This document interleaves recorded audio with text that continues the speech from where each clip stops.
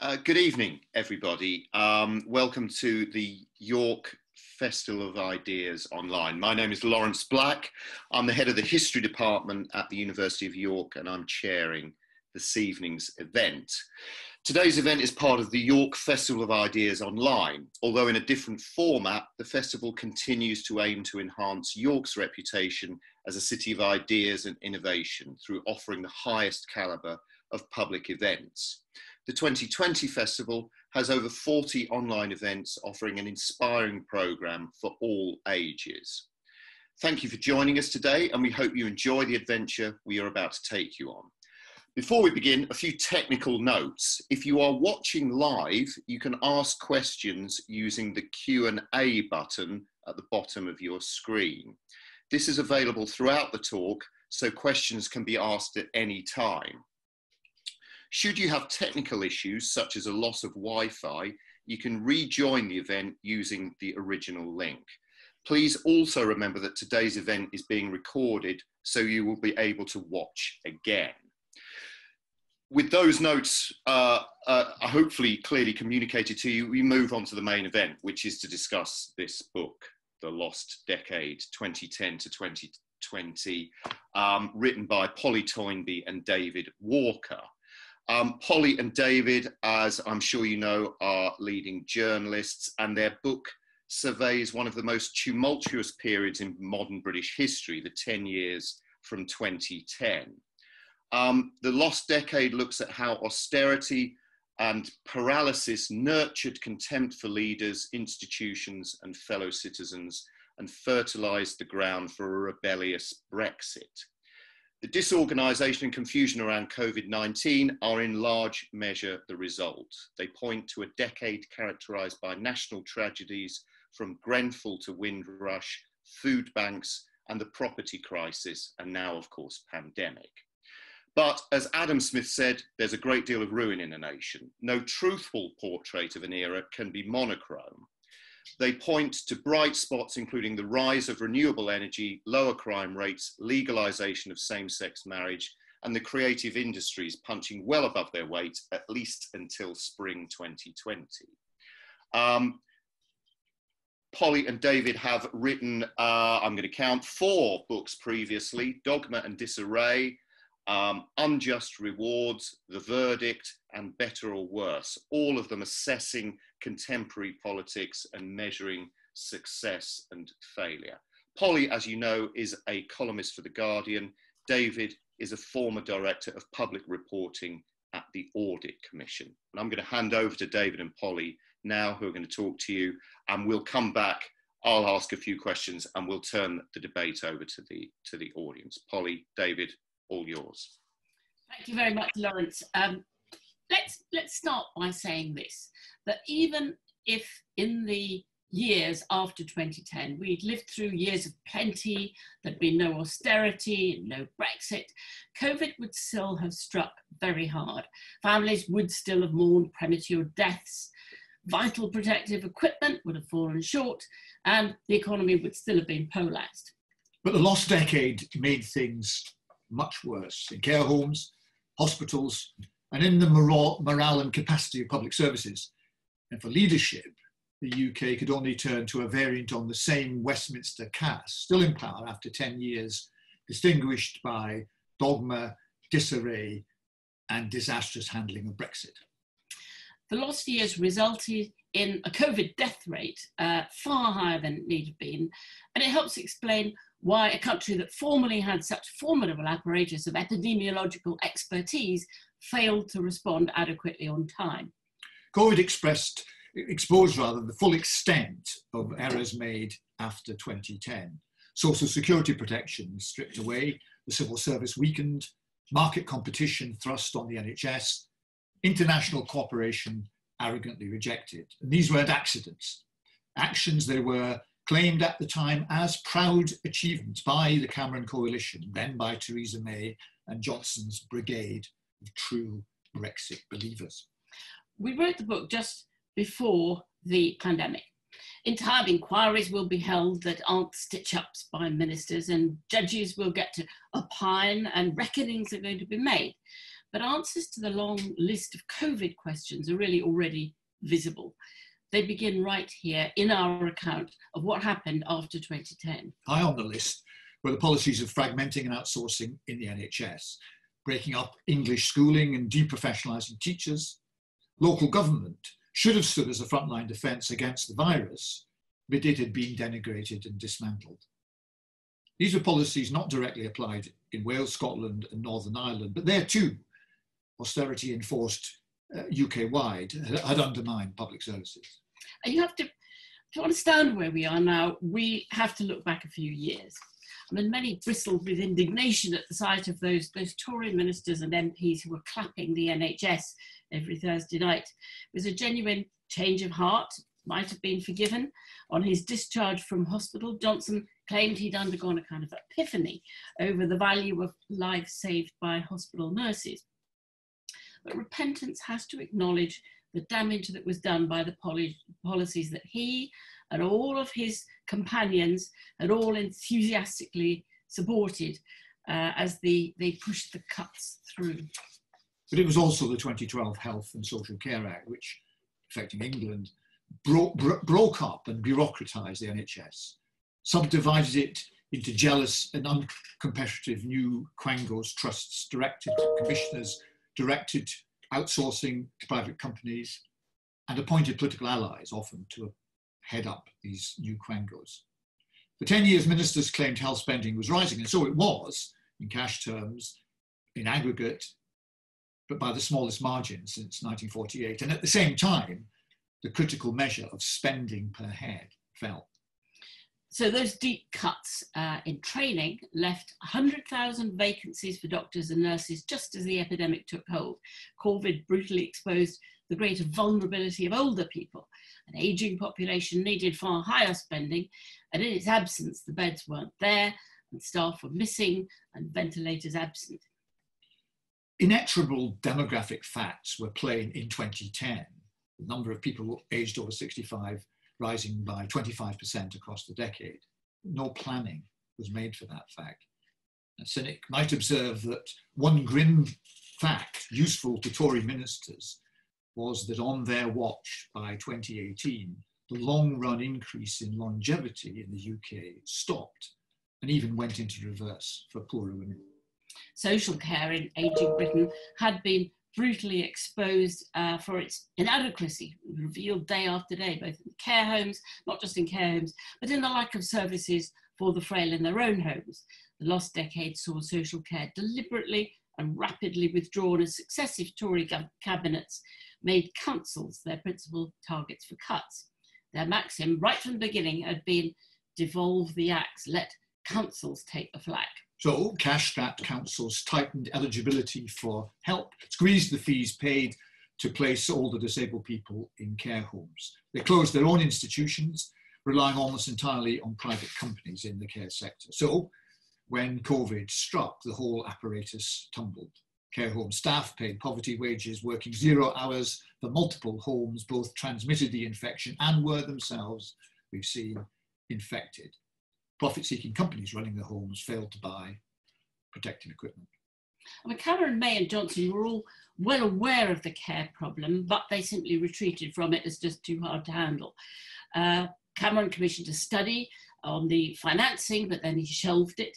May broached paying for better care, but the moment it was opposed by her own side in the middle of that 2017 election campaign, she too ran away and dropped it the very next day. All solutions in the care question surely involve all of us contributing more in personal payments or through taxes. But the lost decade, we say, was characterised by ideological aversion to fairer taxation, especially of wealth, and an equally dogmatic commitment to reducing state involvement in economy and society. And this embraced even the mild programmes of local authorities. Though the Conservative Party, Tories control many of England's councils, in this starkly partisan decade, local leaders put party loyalty ahead of public interest and winced, but kept quiet when their budgets were screwed down. Austerity explains why the UK's COVID death toll has been quite so high. I think it's something that astonishes people around the country. Its effects, insidious and covert, as well as direct. The 2016 pandemic planning exercise, a kind of rehearsal, codenamed Operation Cygnus, listed preparations that were necessary, but at the time, penny-pinching ministers forbade spending on any emergency planning. Civil servants were distracted or had literally disappeared. In one of the decade's ironies, many civil servants were redeployed away to try to salvage what they could from Brexit. Britain needn't have joined the highest corona death league had all those civil servants been spending their hours planning, instead of spending their hours planning for a no-deal Brexit, had devoted them to preparing for a well-predicted SARS-like respiratory epidemic. This crisis has exposed very familiar fissures in British society. The divergent fates of those without gardens, for instance, without computers or internet access. Shocking to find so many children had no access. Those without food and no alternative but to travel by bus, and those from BME backgrounds. The great divides in society really were impossible to hide during this crisis. In the last few months, we've seen households used to a decent income suddenly having the shock revelation of applying for universal credit and discovering what Ian Duncan Smith and other ministers had been up to. Benefits for those of working age had been slashed. The welfare state safety net was full of holes, protections were minimal. Getting help with rent and how to pay for the basics of life had become humiliating and impoverishing. Some things were reassuring. One was that the crisis revealed how much of the old NHS ethos still remained, not just within the institution itself, but the passionate feelings that the public held, affection that the public held for it. Staff pulled together selflessly and courageously. And the crisis nurtured also a kind of neighbourliness and a newfound appreciation of public services. It turned out that reserves of selfless commitment had depleted, but they really weren't exhausted. Once the emergency sent money flowing, the constricting contract culture was abandoned, and people believed in the collective public services perhaps more strongly than they had before. Recovery, it's clear, depends on an active and imaginative state, a willingness to plan cooperatively with employers, unions and citizens. Johnson proved pragmatic enough to irrigate the economy with emergency money, but gut instincts around his cabinet table and among the cabal of special advisors remains laissez-faire. Johnson and predecessors ran governments that didn't, at a fundamental level, believe in government. Instead, they mocked it as red tape bureaucracy and the nanny state. If the pandemic revealed the depth of mutual commitment, it also showed how fragile charities and the voluntary organisations had become, despite, remember, Cameron talking about the big society and expecting charities to step up. In fact, there had been especially orchestrated attacks on them by Cameron's government. Not only the huge cuts to charities and withdrawal of contracts from them, the crisis put on display modern Britain's stark inequalities and the sheer privilege enjoyed by the wealthy, immune as far as they could push it from the rules governing other people. In the last decade, we discussed the formula measuring income inequality, the Gini coefficient. Recent new estimates by the Resolution Foundation show there's been undercounting of the affluence of the wealthiest who can manipulate tax rules to move money when it suits between dividends and salaries, capital and income. The epidemic itself has exposed how the poorest and ethnic minorities have died in greatest numbers, following the familiar gradient where years of healthy life match social standing.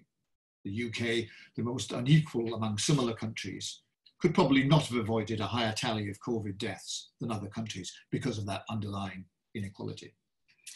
But out of the darkness of the pandemic emerged glimpses of what could be a better Britain. Everyone around us now can see we could be greener. Our public workers could and should be better rewarded, particularly as those the lowest paid are the ones who've paid the highest price. They should and could have fairer shares. Power could be better spread between staff and employees.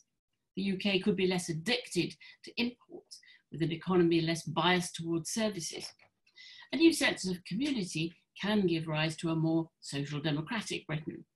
If that's the new mood, then these mean-spirited governments since 2010 will look even more wasteful, unnecessarily, and now anachronistic.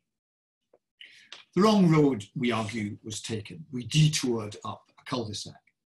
And on that wasted journey, disastrous decisions were taken that will permanently scar the future of our country, notably the way the Brexit vote was held and its aftermath.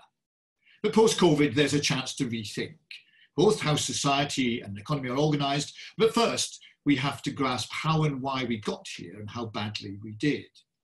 We say if we don't understand the recent past, we risk repeating it, and that would be fatal. Just a brief word about this book. We had already written, as Lawrence mentioned, the story of Labour's years in power, which was published in 2010. It's called The Verdict.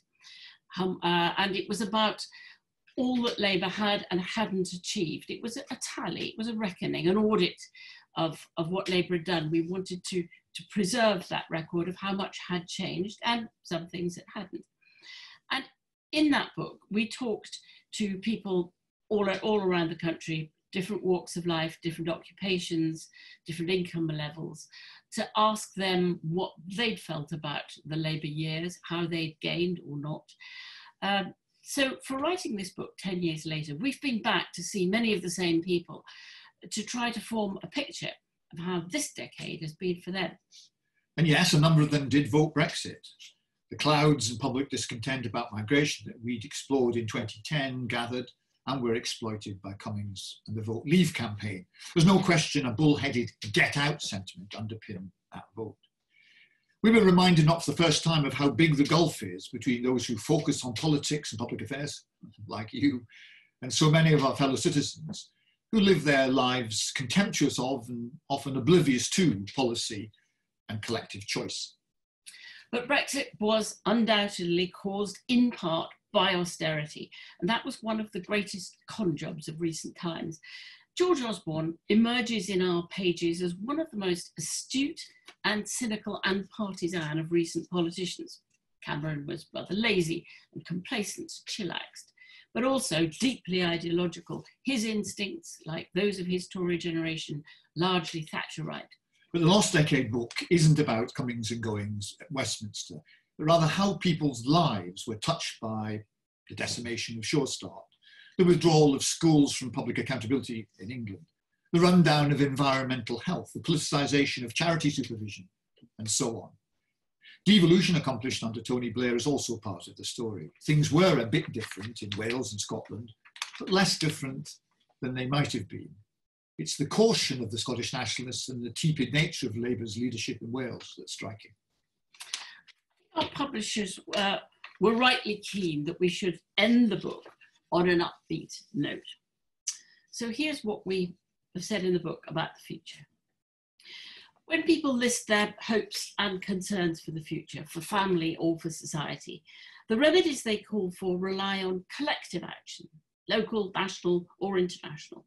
Jobs and prosperity depend on markets, commerce and capitalism, but those only thrive under the conditions, regulations, infrastructure and encouragements of a good democratic state.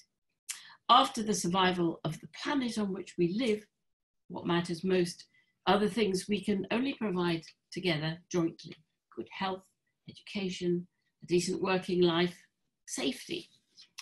Ask what gives most pleasure. And the response after family and home tends to be beautiful public spaces, well-kept parks, stadiums, sports centres, museums, treasured heritage and public buildings to be proud of. If pessimism is often the easy default, optimism is inborn, with that underlying belief in common progress, the expectation that things can and they must and they will get better. The Lost Decade took many of those things away, damaging the common realm during fractious and bitter years. Austerity was heedless and it was needless. The destruction set alight by Brexit has yet to meet a firebreak, but it will burn out. What emerges from those ashes need not be some new politics, but perhaps the recovery of an older, robust national confidence, call it social democracy, that trusts in common purposes with a fairer sharing of prospects and wealth. Much of what was lost can be regained. That was pre-COVID.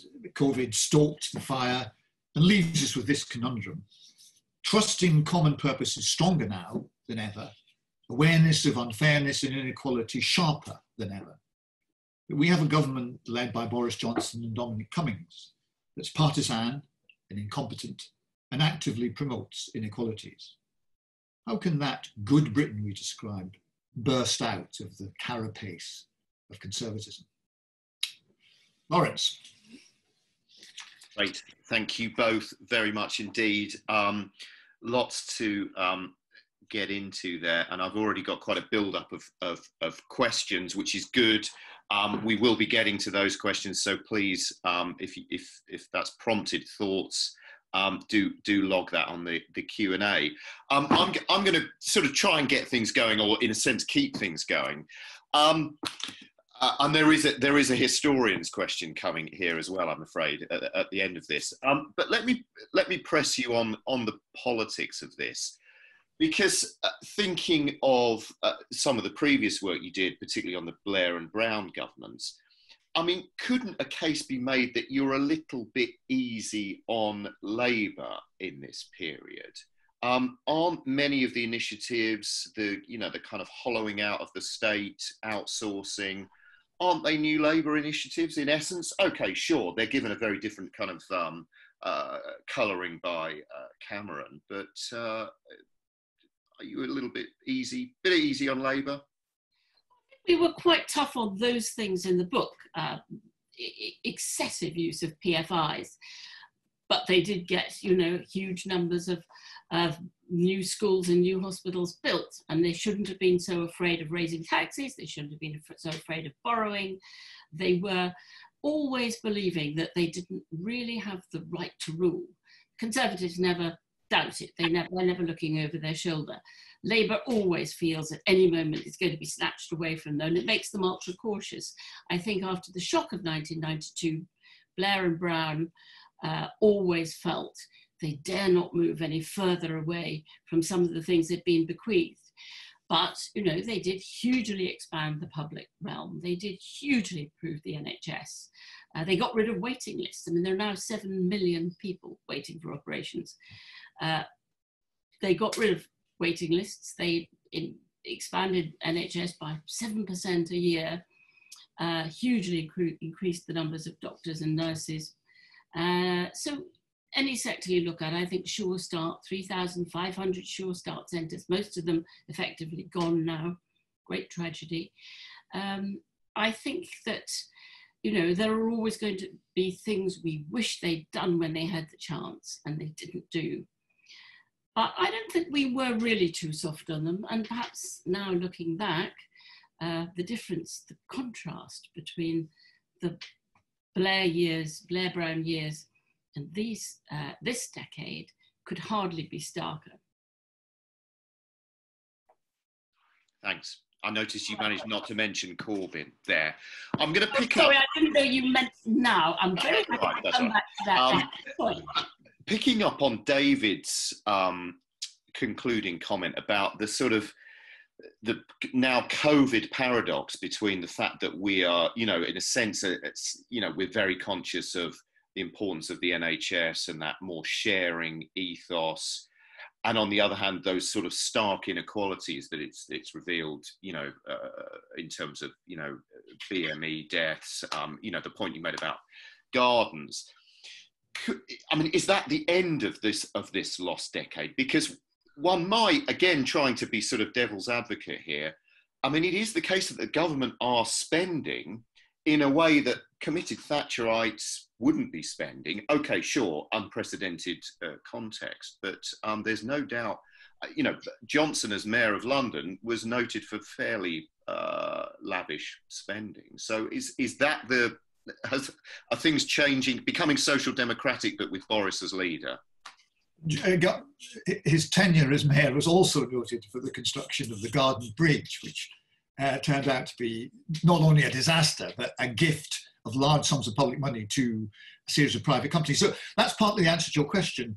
Yes, in the emergency, there has been this generosity on the part of the Treasury. But if you look recently, what they've been doing in terms of contract letting in response to COVID, in the context of the NHS Digital, there's an instinct still to say our friends in the private sector will always do better, and we want still to. Now, you could, if you are a generous person, say there's this heroic struggle going on within the bosoms of the Tory ministers, that practical circumstance demands a more pragmatic and even small s, small d, social democratic response. But their basic instincts look as if they're still pro-private sector, anti-state intervention. And I mean, it's interesting. You're an observer of political circumstance, and we're seeing this tension play out in real time. But I mean, if you look at the people around Johnson, his special advisors, as well as Cummings, look at some of the ministers, what they've said.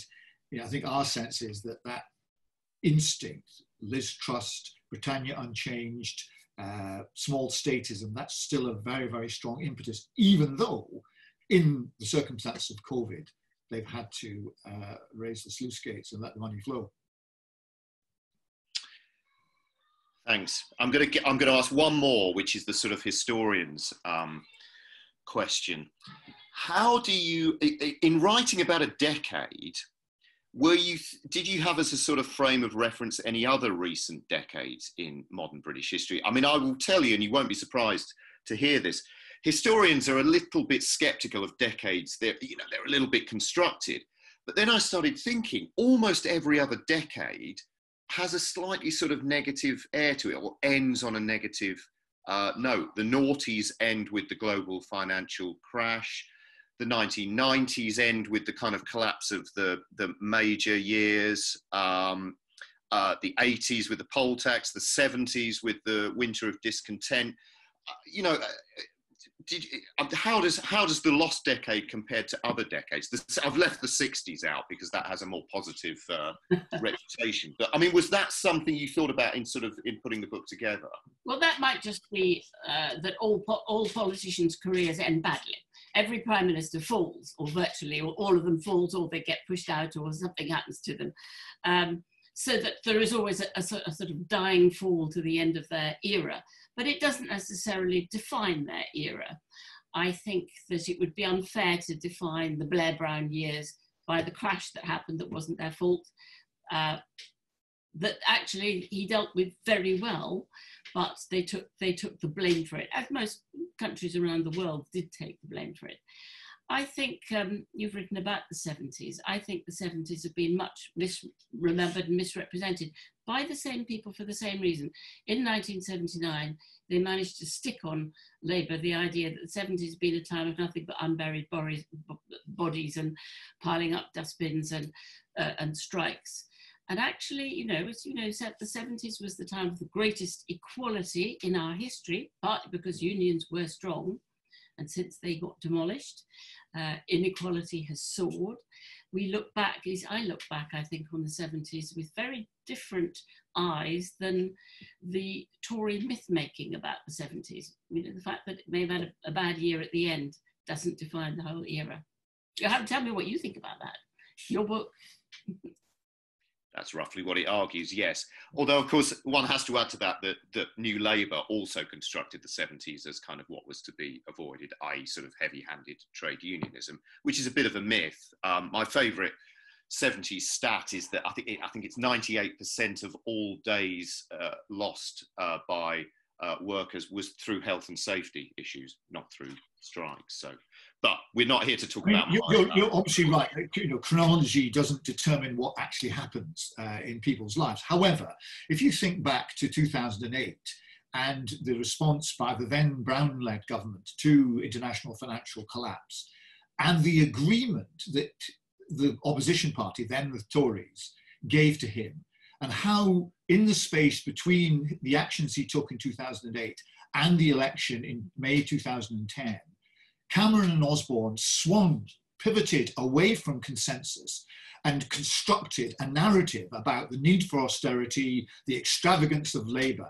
And they, I mean, you know, we say in the book, I mean, George Osborne is has political genius. You know, he was able very adeptly to see political opportunity.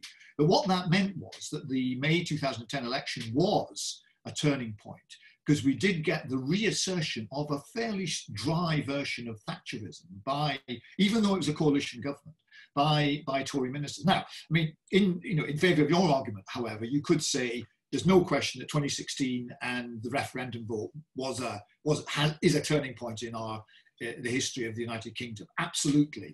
And so, in a sense, everything leading up to it and the years since, create their own, periods. And we struggled with Brexit because it is such a cataclysmic event on the one hand, and yet it sort of also does fit into a number of the strands which we were trying to describe on the other. I mean, Polly had mentioned that we had come across the phenomenon of public discontent over migration in the end of the noughties in 2010. Weren't quite clear where it was going. It's clearly a political phenomenon.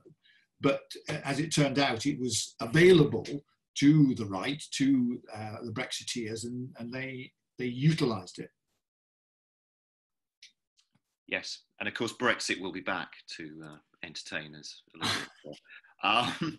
Thank you both. I'm going to turn over to the questions that are now piling up. I'm up to about 23, so 24 in fact. So I'm going to, I hope that the audience will be able to see these. I'm going to read them out in case they cannot. So the first question, which was quite early on in the talk, was, can local government recover from its emasculation and take forward a new participative democracy that speaks to and engages local people?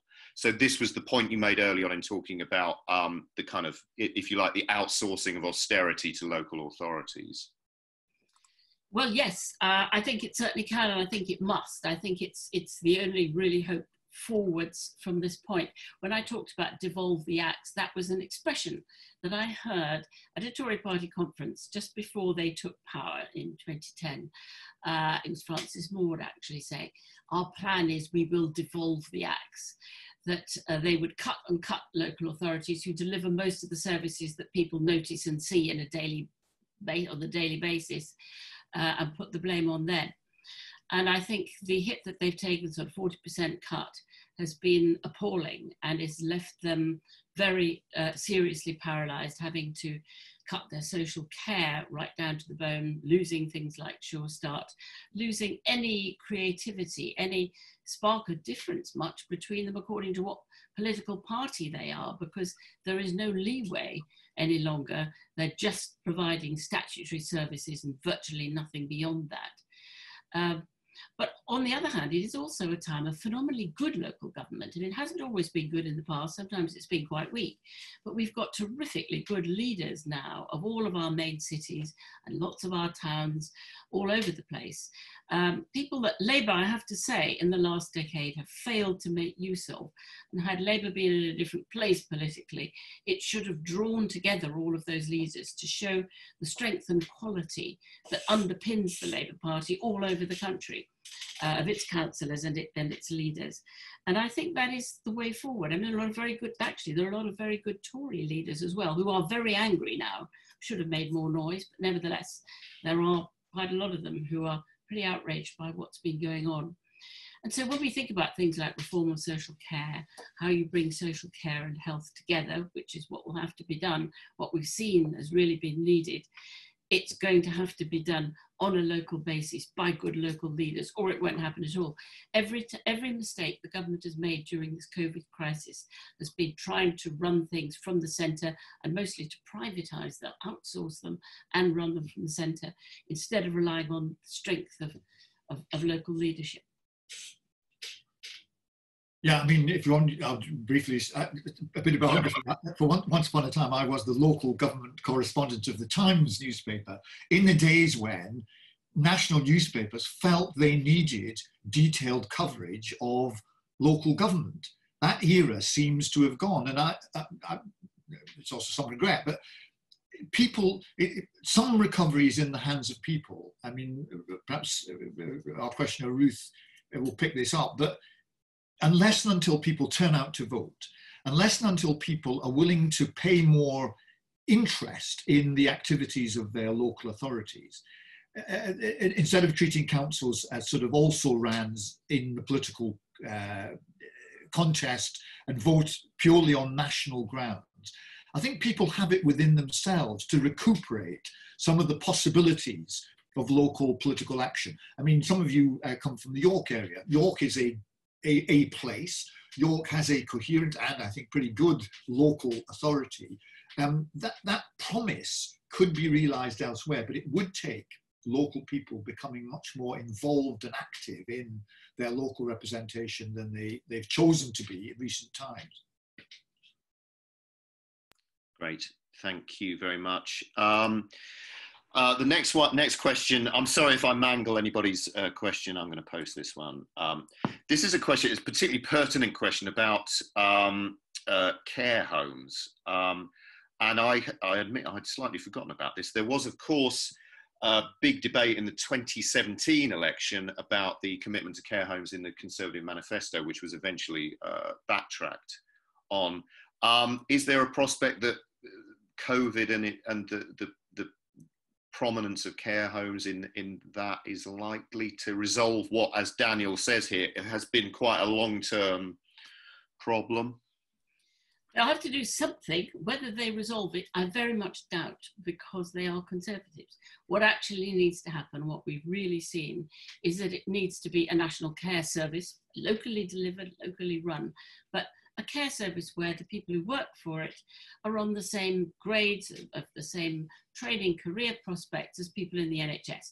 NHS has agenda for change, which is their career progression and how they're paid. I mean, at the moment, if you're a nurse in a nursing home, you are paid less than if you're an equally fully trained nurse in the NHS. So of course they have great trouble getting them. So I also think you can no longer have private nursing homes taking in state-paid patients, residents. You actually have to combine it together so it's free at the point of use for whoever uses it. I mean, you can then dispute how do you pay for it. I actually think that the old with property should still contribute. Andy Burnham had a very good scheme in the 2010 election, which didn't go down very well, because he said older people with property should contribute when they retire, should pay in a lump sum, pool the risks. Theresa May tried something a bit similar to that, as you mentioned, in 2017, and it was shot down instantly, and she gave up the next day because the Tory press attacked it as a dementia tax.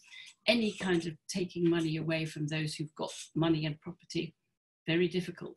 So there are a lot of really wicked issues involved in this, and it would take a brave government to solve it, and I'm afraid Boris Johnson is not that brave government. He'll do something or other. I doubt it'll be enough. I mean, we slightly differ on this one, because I'm afraid I think you have to take a real, like them, those at the centre, you have to take a realpolitik view of this. Unless and until the status and the future of care homes is a significant electoral issue, they won't feel motivated to do much about it. And Ben Page of Ipsos Mori tells us that so far, despite the deaths in the care homes in England, there hasn't been much movement in terms of public sentiment. And so people like Dominic Cummings, who are utterly cynical about politics, will say, why should we worry? We're getting no political blowback of any significant size, therefore we can continue to kick the can down the road. We'll put in a bit of money during the COVID crisis, but in terms of a longer run solution, why should we? I think the deaths will have changed it. I think the fact that there have been so many deaths, it now looks like 22,000 deaths, a lot of them needless in care homes, and many more care home staff dead than equivalent numbers of medical staff in the NHS. And I think that'll stick. I think people understand now that this has been a terrible, neglected, hidden from sight world. Most families probably only come in contact with it for 2 or 3 years with an elderly relative for a short time, and then they forget about it. I think people might not forget this time. Great, thanks. Well, not great, but thanks for answering it. Let's take. I'm going to slightly go for more specific questions in the sense that I think the Ruth's ideological question has been asked. I might go for Rosemary's question here. How might the opposition political parties best go about recovering the next decade?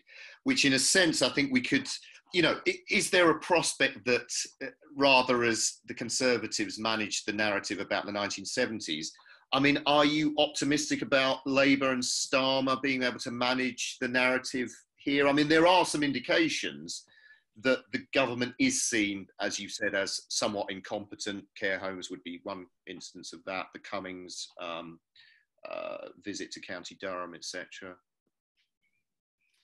Yeah, I think I am. I think people get using the word forensic because Starmer was public prosecutor, but I think he has that sense of going for the jugular on the things that really matter. And we'll see him doing it calmly and seriously on things of genuine importance that will resonate with people.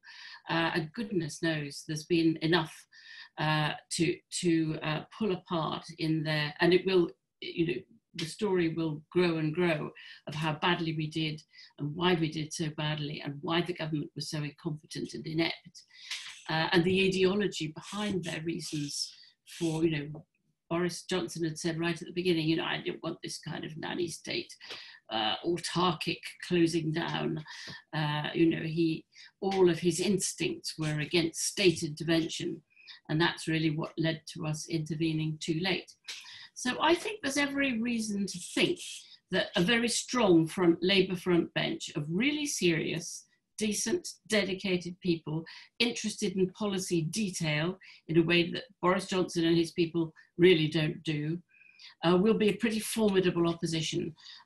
Who knows, 4 years is a hell of a long time. I'm not going to predict what will happen in the next election or between now and then or how Brexit plays out.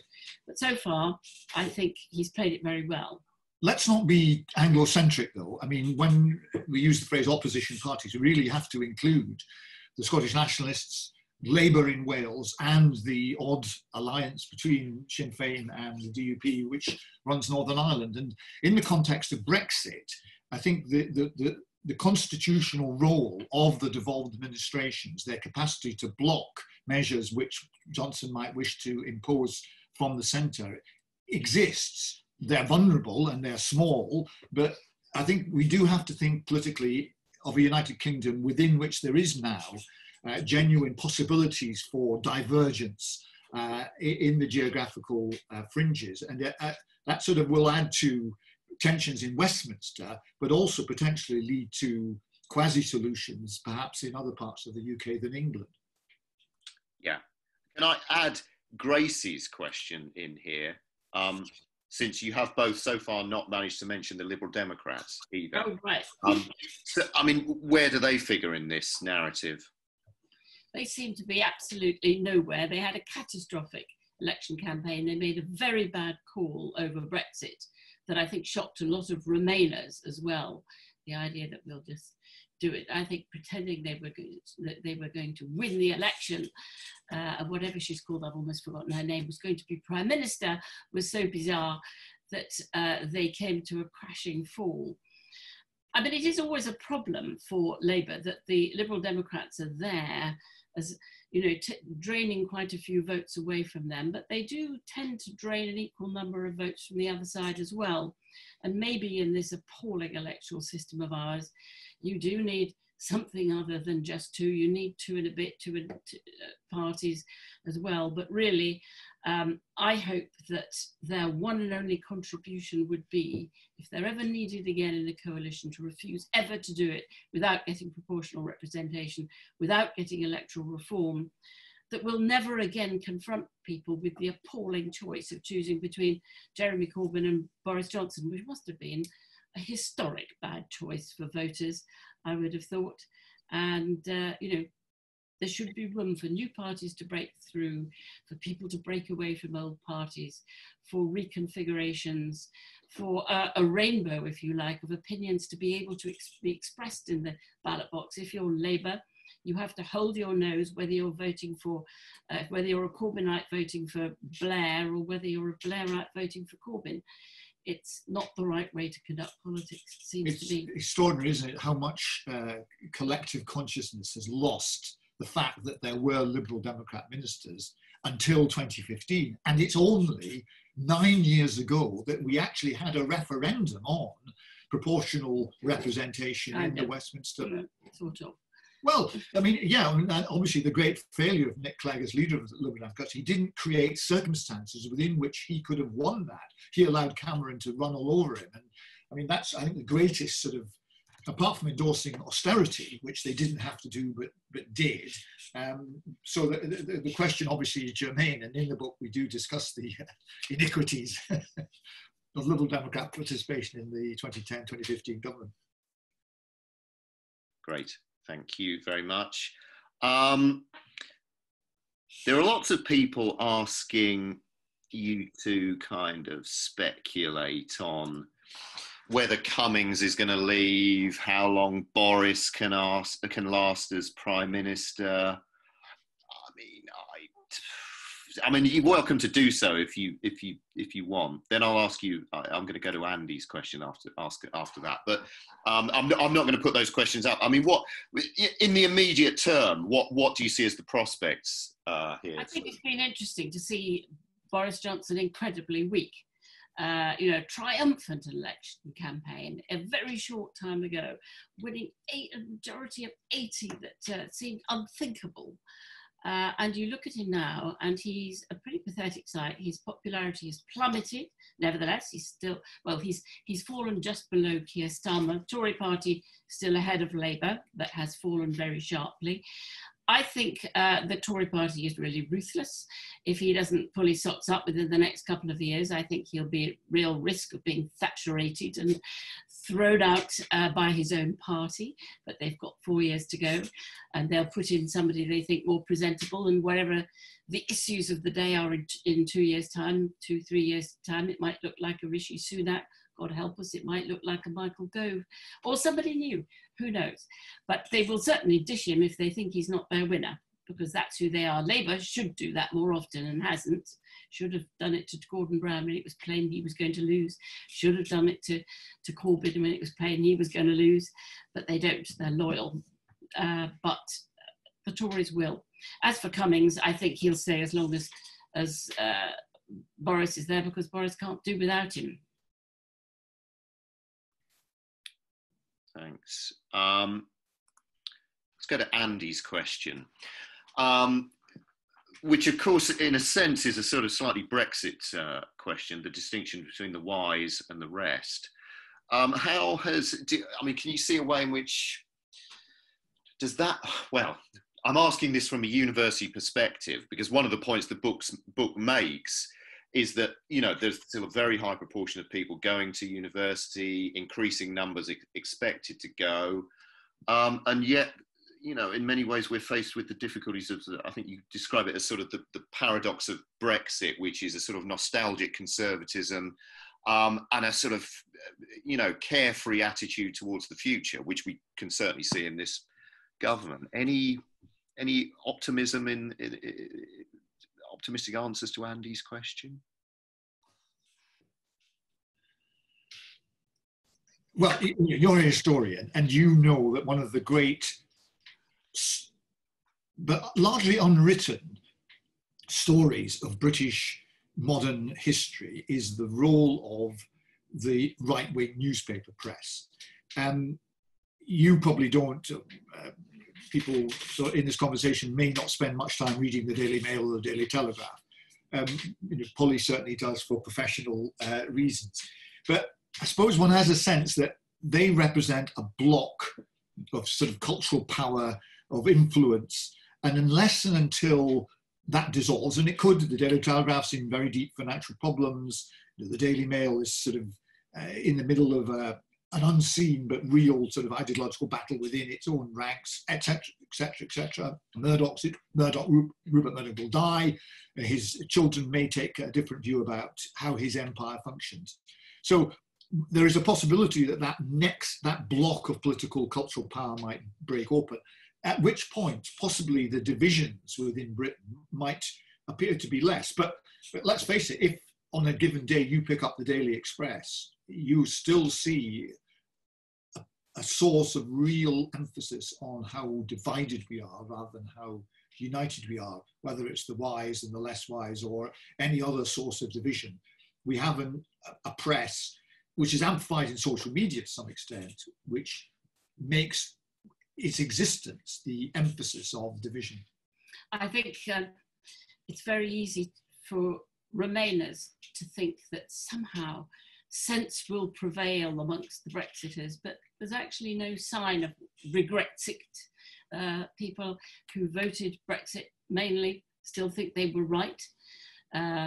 It's quite likely that if we crash out with no deal, which will be a disaster, that disaster will be well hidden under the far bigger economic hit of the pandemic. And they will somehow get away with saying, oh, it wasn't all that bad really, or blaming it all on the pandemic. So I think that cultural split remains very deep, and Remainers must be careful not to fool themselves that it's gone away or going away anytime soon. But unfortunately, I mean, you could argue, you know, there's reality out there. In reality, you have people saying, let's mobilise the Royal Navy to protect fishing boats in the English Channel against terrible French who will, after Brexit, try and still, whatever the nature of the negotiation, fish in our waters. But in reality also, the Royal Navy depends for its flow of radar intelligence on French planes and French satellites. And we have a very close defence relationship with the French. The idea that there would genuinely be the mobilisation of boats in the English Channel to defend fishing, it doesn't stack up. It's just, you know, it's like your attitude towards the Chinese state and its participation in communications. You know, we will not have 5G if we don't have Huawei. That's a matter of practical, commercial, technological fact. So at some points, reality does have to obtrude. And certainly with Brexit, surely reality will push back whatever happens. Thank you. I'm going to ask Mary's question. I'm actually surprised this one hadn't cropped up earlier. And I don't think, unless I'm mistaken, it's something the book directly talks about. But of course, it is an analogy that is regularly drawn, the Second World War. I mean, it's been regularly drawn pretty much every year since the Second World War. But there has, of course, been a sort of a recent energising of it in responses to COVID. And of course, in Boris's tendency to pretend to be one of his predecessors as Prime Minister. Can you see, I mean, is there something in the analogy? I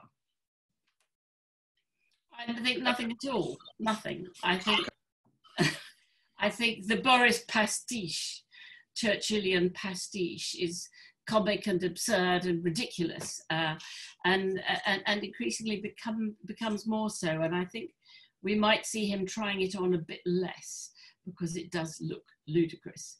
Our obsession with the war, we forget, is so not shared across the rest of Europe. People are so astonished. I find it astonishing that memorialising the war has grown in every decade. I mean, I was born just after the war, and it wasn't talked about all that much during childhood and things. It's just become this, all that's left of us almost, as if as our power seeps in the world, we have to shore ourselves up. We won the war and all of that. It's pretty pathetic, and it's seen as pretty pathetic abroad. And I think there are perfectly good, decent ways of remembering the war without making ourselves look absurd. It's not done, I know, to mention the work of other historians or indeed other books when one's talking about one's own, but I just happened to have read recently David Reynolds' book, if I'm allowed to hold it up, I don't know if you know him and his work, but this is a very, very interesting account of the reality of the United Kingdom in the Second World War, and how in the depths of the war, 1941, it was our dependence on flows of munitions and people from the empire, from the United States, as it turned out, that kept us afloat.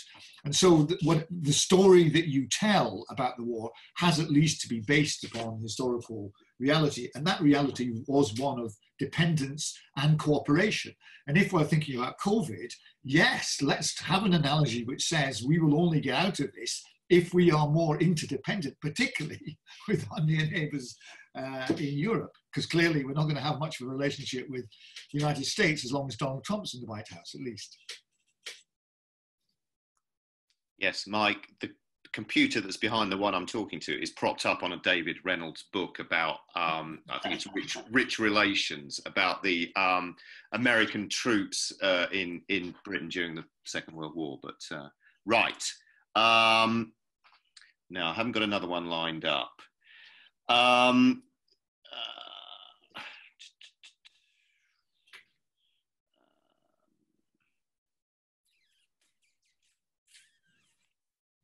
Okay, how about this is a good one. This is Vanessa's question. Why are Labour policies seen as representing an extreme socialist position, as in the recent election, yet similar policies are seen as progressive in, say, Scandinavia? I'm trying not to turn this into a sort of COVID discussion, but of course the quite variable response of the Scandinavian countries to COVID has been kind of interesting. And in fact, certainly Labour has quite a long history of looking to Scandinavian social democracy as a sort of role model here. I guess we could open this into a bigger question, which flips the wartime obsession on its head. Do you think there's much prospect of Britain learning from countries that have managed the current crisis rather more successfully? And of course, that might entail a rather more interventionist state. It's difficult to know. I mean, whether there's a sort of 1945 moment where people understand how much we depend on the state. I think there's a very good chance of that. I think people will demand more and better public services, won't accept a further bout of austerity. My guess is that the Treasury will try hard for it by the time we get to next year and the next year's budget. They will be trying to pull back hard. And I think there will be public resistance to that. I think people really have had enough of it. Boris Johnson may not like it because all he really wants in a rather Trump-like way is to be liked. And so he won't want to be the austerian. So it'll be interesting to see how that plays out politically. But yes, I think a social democratic moment where we look to countries that do look after their people better than we do, countries that are less unequal, that don't leave people behind in quite such a drastic way. And the fact that you can actually count the deaths of the poor, I mean, Sir Michael Marmot is the person who's really pioneered the work showing that in every category of disease, in every category of life, the poor die sooner, do worse. And what's more, it's a pretty straight graph that if you're in the middle, you're still going to die sooner than those up at the top. And you can draw that graph, as that wonderful book from Wilkinson and Pickett on the spirit level shows. These things, I think, have been made real during this crisis in actual countable bodies. They can't be denied. It's not a theory, it's a fact. And there are the coffins to prove it. I think that will push us towards a more Scandinavian direction. I mean, as for Sweden in this crisis, I think that was just a particular epidemiologist who had a particular idea. I don't think it was a political. You hear the people who think we shouldn't have locked down and think that we should get out quicker are the Spectator and the Telegraph and the Express. It's a right-wing thing. I don't think it was in Sweden. It was just one epidemiologist's idea that it might be better to get through it that way. Alas, it turned out not to be so. But it's also this willingness to look to other countries, particularly to our European neighbours, for lessons. This government, and I'm afraid this was also true of the Blair and Brown governments, has a terrible habit of saying, we're going to have a world-beating system, we're going to have a world-class targeting, whatever. testing and tracing system, and it turns out to be rather second rate. That attitude that somehow the Brits are always best. I mean, we may be in certain things, but we can also learn from, for example, the Germans. How is it that the Germans have managed this crisis as well? Is it because of devolution? Is it because of their health spending? Is it because they're more generous in support of all people? There are lessons to be learned from. Less unequal. But this would require us to say to ourselves, yeah, Germany, the country we defeated in the war, has actually managed things a lot better. By the way, Germany has a leader in Angela Merkel whose cuts a very different kind of figure from Boris Johnson, but that's by the by. Yes, very different. I pinged up Tim's question because it did refer both to the Marmot report and the Spirit Level book. It is the case, in case anybody's interested, that Michael Marmot and Richard Wilkinson, who's Kate Pickett's co-author of the Spirit Level, are speaking at the festival on the 5th of June. I'm intrigued that nobody's asking, unless I haven't got to them yet, really questions about the kind of cultural situation. I don't know whether you wanted to pick up on that. I thought that was one of the sort of interesting bits of the book, because you flag up some, positive cultural developments. I'm going to go for sort of headlines, the 2012 Olympics, the football team getting to the semi-finals of the World Cup, Leicester City as a kind of the embodiment of, a multicultural success. Do you think that, where do you see the cultural signals after the lost decade? Because my reading of the book was that you saw quite a mixed picture, that part of this was the legacy, the cultural capital of Blair and Brown, but that Brexit was kind of closing doors as well. I mean, where do you see the cultural pointers? I think you're right that most of it, if you look at the Olympics, that was a bequest that came from the Labour era. Tessa Jowell and Tony Blair managed to swing winning the Olympics, which was extraordinary. So it was all sort of in progress. I think the golden age of the theatre and music has been astonishing. But if you talk to anybody in those sectors, they say, yes, but look at the age of the people who are these great directors, great actors. Where is the seed corn? Where are the young people who dare or can afford to do drama school, art school? All of the things that they got that, senior actors and artists got when they were young, whether it's a Hockney or whether it's an Ian McKellen, were free, available, arms open. Come and spend 3 years in art school or drama school. All of that has gone, and they're very worried indeed about whether there will be further generations, because the cuts have been so severe, the price you pay so high for taking such a career risk. And of course, the cuts to the Arts Council, cut by about a third, were very savage. We lost a lot of small local theatres and music venues that had been seed corn for the big ones. You talk to the National Theatre and the RSC, they say, we can't do that unless underneath us there is a wonderful, rich infrastructure of smaller organisations. It takes time to see really how bad the effect will be, and certainly the COVID catastrophe will have made it much harder for them. And we need a really positive investment in the arts to make sure that we replace what's gone. I think you were maybe sort of making another point too, Lawrence, which was that we certainly didn't see during the lost decade, a British manifestation of what's called the cultural wars that have been visible, certainly during Trump's tenure in the White House. Occasional little blips on the Tory backbenches, but in terms of the Tory leadership, including, paradoxically, you might think, Theresa May, there's been a strong rhetorical commitment to gay rights. Cameron proudly said, I legislated for gay marriage. Women's rights, even Theresa May has gone on record saying we should be doing more to advance the position of women in break through the glass ceiling and so on. Again, you can critique the practical demonstration of their rhetorical commitments, but the fact that they haven't felt that there was political opportunity in moving on abortion, gay rights, etc., they've maintained a broadly liberal sort of line.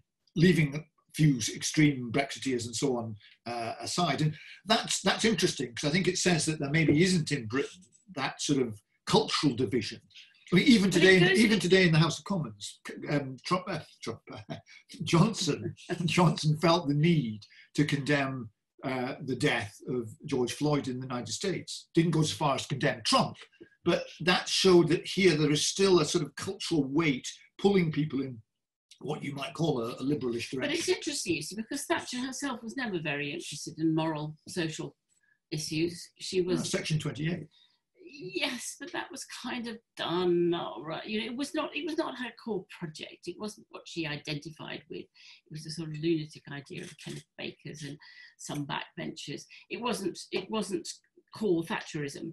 That sort of privatizing, libertarian streak is all about letting people do what they want. It believes in animal spirits in all their senses. And Boris Johnson is very much an emblem of that kind of right wing. And it's always been different in this country, thank goodness, in many ways, than in the religious right in America. Great. I think we've got about 5 minutes left before you can replenish your cups of tea, or possibly, you know, something else. We've got a couple of questions. This is Isabel and Ben. Isabel asking about how the last decade has, whether it's permanently damaged relations between the four nations, and Ben asking whether the likelihood of Scottish independence is imminent. You're the Scot, you can answer this one. Yeah, I mean, the paradox of Scotland, it seems to be, we're talking about culture, a genuine cultural nationalism underpinning the success in power so far of Scottish nationalism, but so far an unwillingness on the part of the majority of Scots to go the extra mile into full-scale independence, perhaps because they realise that the economic case for independence, particularly in the context of the Brexit complications, post-COVID and so on, is very, very difficult. But that means that a tense issue in the life of the United Kingdom must continue to be, perhaps now forever, the odd position of Scotland, half in and half out. It's unlikely, it seems, that Wales will go in the same direction, but in the north of Ireland, surely you couldn't prescribe stability. There is bound to be some further movements, hopefully, that won't involve any return to violence. But the rapprochement that we saw between Northern Ireland and the Republic of Ireland will be picked up again, will have to be picked up again post-Brexit. And so the United Kingdom as an entity cannot continue to exist in the way it has. That seems, but what form? Whether there's a stability about the new form, I think that's a very different question. I think that every sign is that the government has been extraordinarily slapdash and negligent about Scotland. Cameron didn't seem to really care about it. May, Johnson, I shouldn't think, has given it two thoughts. Increasing numbers of Tory MPs say they don't mind if Scotland goes. Why should they worry? They're only a pain in Westminster because they tend to sort of vote in a Labourish kind of way. What's in it for the Tories? And so I think there's a danger that they could let Scotland go, and most of Britain would really regret it in the long run. I hope Scotland doesn't go. Meanwhile, I mean, will they, you know, the Northern Powerhouse as a phrase was invented by George Osborne, you know, would, a Johnson government ever be likely to actually make that happen in terms of really empowering, financially speaking, the urban governments of Greater Manchester, South Yorkshire, West Yorkshire, Tyneside and so on, and give to places such as York sort of the capacity to be more genuinely autonomous? That would fly in the face of sort of many, many, many years of conservative thinking. So again, the tensions are there, but whether they'll play out in genuine institutional change, I don't know. Okay, final question, and I'm going to ask you to be brief. Somebody asked you for 3. What do we this is the last question I've got on here, Paul Smith's question. What do we do to put it right? And you've got to pin it down to three headlines. Sorry. Produce a better government, vote for a better government, bring in a better government with the genuine interests of restoring a sense of collective well-being, of restoring the huge gap between the Brexit and Remain side. We probably won't rejoin, but we could at least have a much better understanding with Europe in a way that reconciles both sides. I think, you know, a genuine belief in the value of the collective again, and maybe out of this that can happen. But that requires my last word, if I may, is more anger. People need to be more angry about the absence of proper taxation of the corporate sector, the absence of proper taxation of wealth, the fact that people get away with not paying their due, both literally and metaphorically. I think if there was a bit more fire in our bellies collectively, then the prospects of change would be greater. Great. Thank you both very much indeed. That was quite a grueling set of questions, and my apologies to the people whose questions I didn't select. I'm very sorry about that. There were 54 questions, so it would have been 1 minute per question if we'd asked them all. But thanks very much for coming along.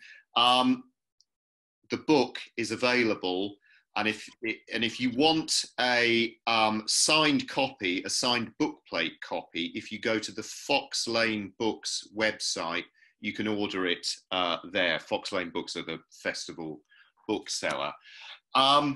The recording of this event will be available on the festival YouTube channel, which can be accessed from the Watch Again section of the festival website. However, please allow a couple of days for it to appear. We very much hope that you will all continue to be engaged with the Festival of Ideas, in particular, since it was mentioned, the Michael Marmot and Wilkinson event on the 5th of June. We'd love to hear your thoughts on this event and other events, and to continue the conversation using the hashtag York Ideas on Twitter. But above all else, thank you very much to David and Polly for a fascinating talk about the book and a robust response to multiple questions. Thank you very much.